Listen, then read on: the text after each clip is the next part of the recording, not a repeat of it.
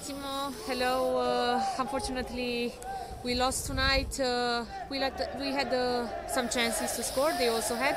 Do you think 0-0 would have been more fair as a final result? Yes, I think maybe in the first half they had some chance more, and in the second we created something and we couldn't score. But I think we played better, and they didn't have much chances in second half, but they have the decisive one when we concede the goal, and we have to work to avoid. No? Yes, of course, to look forward, but to look maybe tomorrow and the next days what happened and try to fix the problem.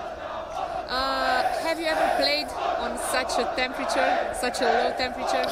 Yeah, it's very cold, and we knew it because we trained in this condition for all the week, so we knew what was waiting for us. And also we are playing at 9 in the night, so of course it's cold. I don't know if we can play maybe earlier, but okay, it's football. It was cold for both teams, so this cannot be an excuse for us. Next opponent, Craiova, another team which is in playoff, and it's a strong one. Yes, it's another team has the chances to fight for the title until the end.